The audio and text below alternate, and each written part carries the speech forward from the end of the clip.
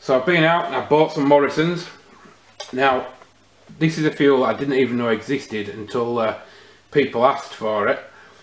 I didn't know that they did E5. I knew they did E10 because that's what's available to me locally, but I had to travel a bit to get this. But we have it, and we are going to review it. So previous to this, we did only do the E10 Morrisons fuel on a test. That was back in February. I did that in with the E10 like shootout one where it's all of the E10s put together. And that came in at 141.9 pence per litre back in February. And I bought this fuel yesterday, which was Saturday night, and 185.4 pence per litre it was. That's 44 pence rise. So that, but it's there, isn't it? It's a similar sort of rise. So maybe it's going down a little bit, which would be good if it is going down a little bit, because 185.4. Anyway, so the E5 Super Unleaded, that came in at 192.4 pence per litre, which, if it's a low E5, is a good price. It's not bad.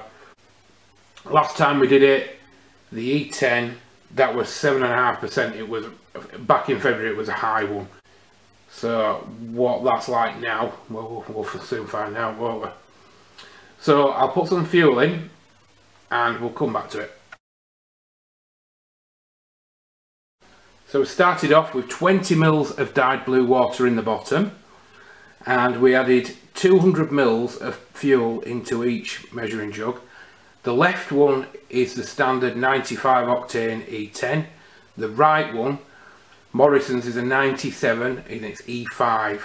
So first impressions, the E10 on the left, that has not moved at all, and that is just absolutely exactly where it was. I'm expecting that to go up, obviously, purely for the fact when they usually don't go up that much, they often sink down. It's like they've compressed. Now the E5 on the right, the 97 Super, that has dropped. It has sort of done that compressing thing, not quite as much as some of them, so I'm expecting it will go up, but well, we don't know till we test it, do we? So I'll agitate these. I'll pour them in and out of a clean measuring jug a good few times. That simulates that sort of shake up in your tank if you're driving around and you had some of this terrible stuff floating around.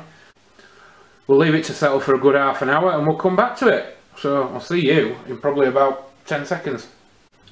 And we're back. So the E10 on the left, that is now just below the 7.5% mark. Each increment on there is 2.5%. The bottom one, starting from the bottom one, so just under, I'm going to say it's 7%. It's literally just under, which is, it's lost 0.5%, so at least it's not gained it. And the E5 Super Unleaded, that is bang on 2.5%, so that's not a bad result. It's actually better than I expected. So yeah, I think it's good.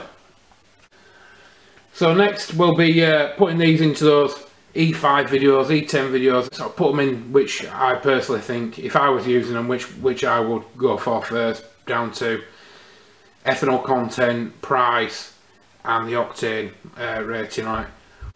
So right, thank you for watching, and I'll see you in the next one. Cheers, bye.